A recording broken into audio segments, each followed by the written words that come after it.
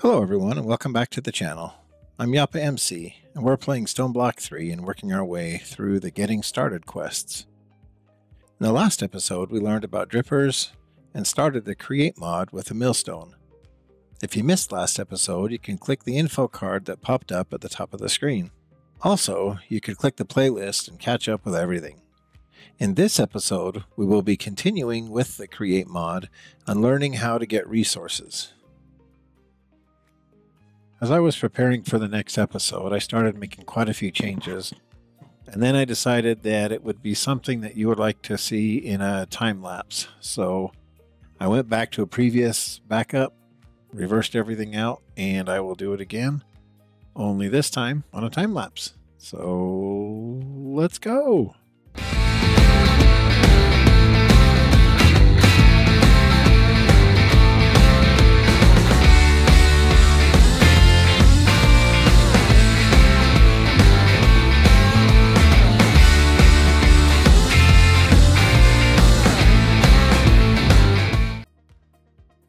The welcome screen said that it was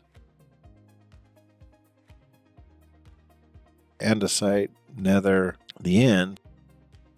But as I go out here to the exploration, it says the center slice is made of stone 55 blocks tall, above and below 0. And above and below that are the andesite. So I should have been heading up or down instead of out.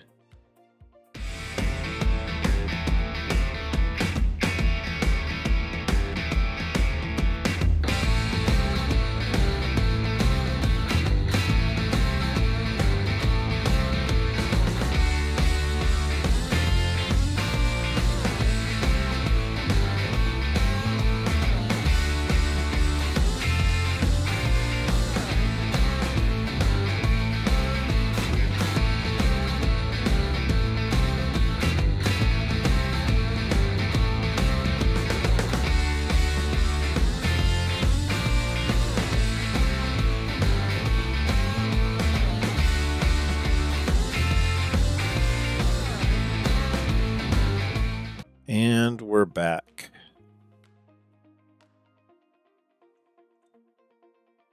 So I can get iron nuggets to make the andesite alloy.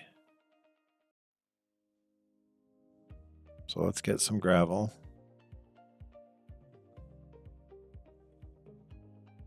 Then we can smelt it. And then break those down into nuggets. And then make andesite. Typical Minecraft. Do this, to do this, to do this, to do that. And ultimately you wanted that.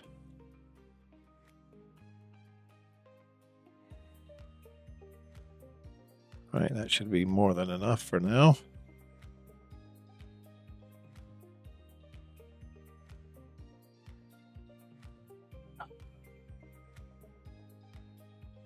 Alright, good thing I brought 2. And I will throw this in here and I will be back.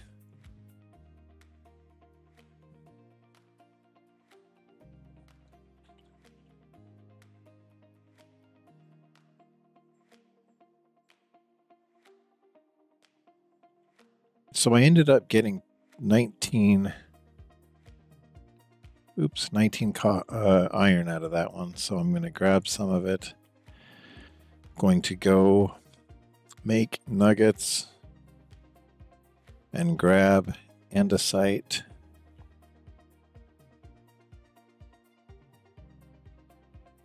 And then we're going to combine them for andesite alloy like we've done earlier. So I need to do a few casings. So let's just grab some oak logs here, I guess. There's quite a few of those. Come up here where there's level ground and no carpet and everything. And let's see, we need to strip the logs, not put a torch. and turn them all into andesite casings and still not put a torch.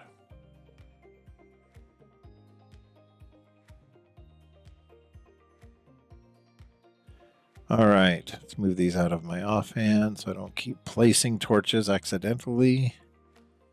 I will need some shafts.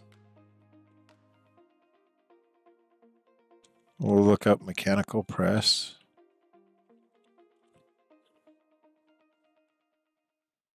There it is. So it's just a shaft, a casing, and a block of iron. I don't have enough for a... Do I have some in here? I do. All right. I was going to have to run back and grab some that was still smelting, but I made it. So we have this,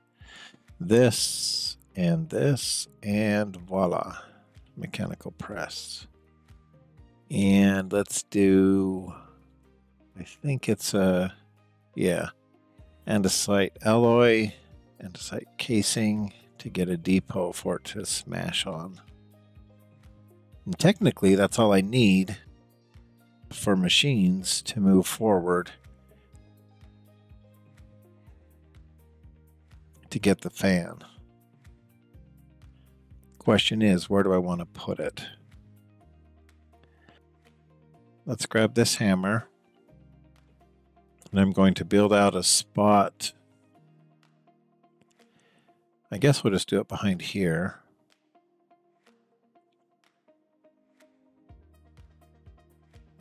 And we're going to put some water wheels in here because they're the easiest to generate power right off, since I can't do windmill bearings and stuff, I don't think. We can look at that later, but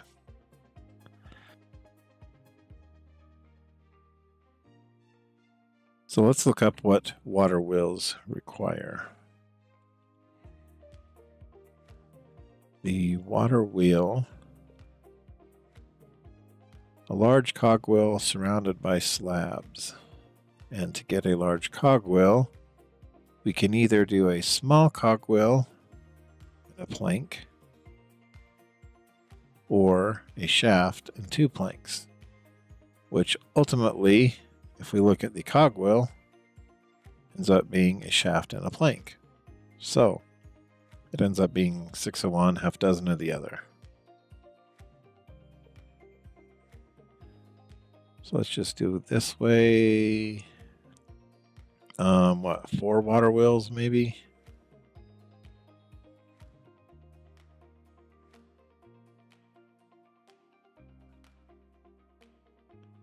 And I didn't even, what am I doing? Need to do this. Now I do this. 3. Nope, didn't quite make it. So I have 3 water wheels.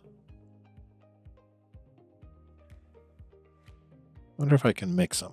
Let's find out. Use those for... I can. Nice. So if we want to do this, let's put water wheels in here. Let's have them face 2, 3, 4.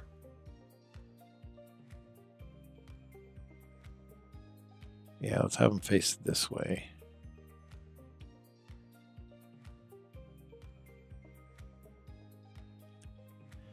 And to get them to turn, you can see where the little catch is to catch the water and turn. We need to contain the water from flowing around back by putting blocks here.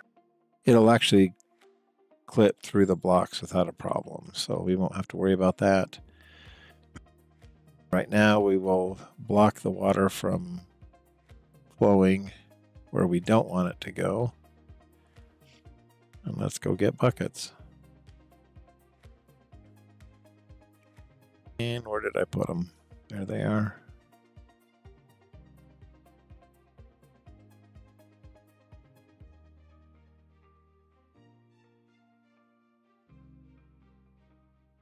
And we have rotational force. Yes. Let's go get 2 more buckets.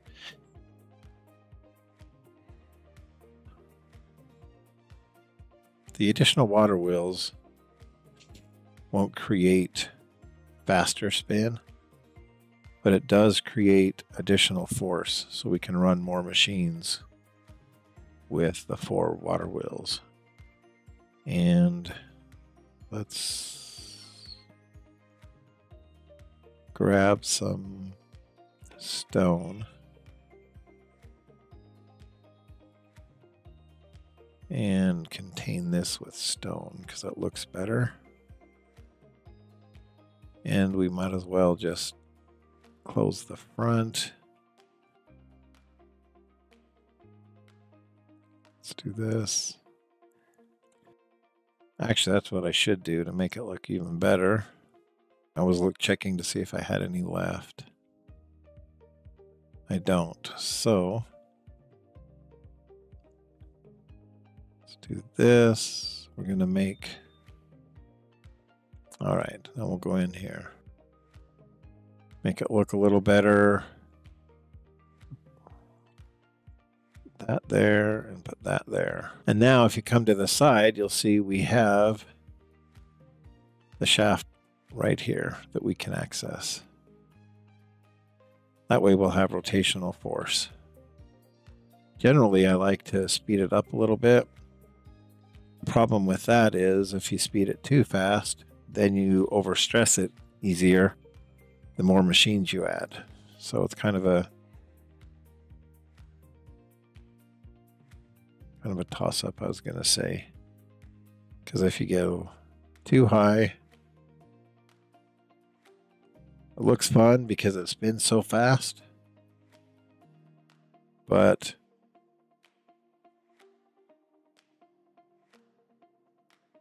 you have to build more and more each machine that you put on there. And we can add a cogwheel off to the side here. Actually, let's put it off the back.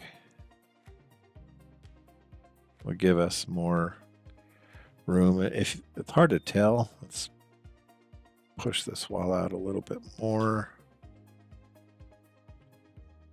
But you can see the small cog is moving faster than the big, obviously, for size differences. And then if I wanted to, I could put another big off of here and a small off of that and make it turn even faster. But for now, I'm going to leave it at that. Let's pull this wall out. And then we can tie off of this. To get the rotational force out this direction, if I want to, I can, yeah, that's what I thought. Use like gearboxes and stuff. But I'm actually debating, I think I want to just go ahead and start building some areas down here where I will have the machinery. I don't have to have it up on this level. So I'll just kind of fill this floor in a little bit, and then we'll put the machine out here. And just to make it easy for now, so we can move forward, I'm going to grab the depot. There it is. It was hiding. Put it right here. No. Now I am too high. All right. Maybe I will do this. Gonna make some more shafts. Make another cog. Come off of the cogwheel up here. And now I can put the depot there. The mechanical press there, and you can see it's turning. We have rotational force. We needed 4 iron plates, and as soon as I put this on this depot, this will come down and start smashing it. Bonk.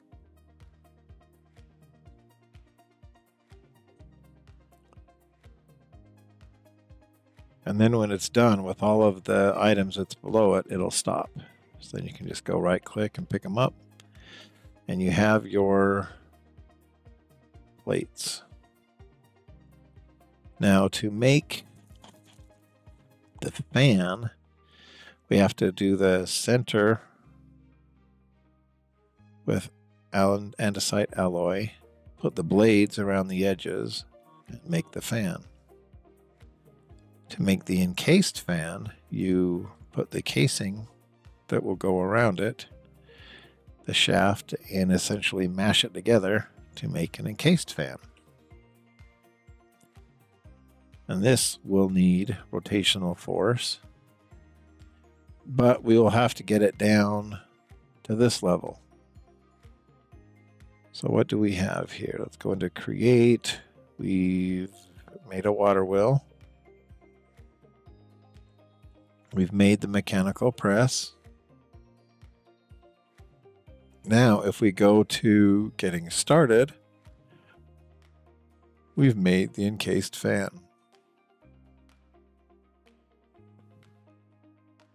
Using the encased fan, we can wash to get other resources.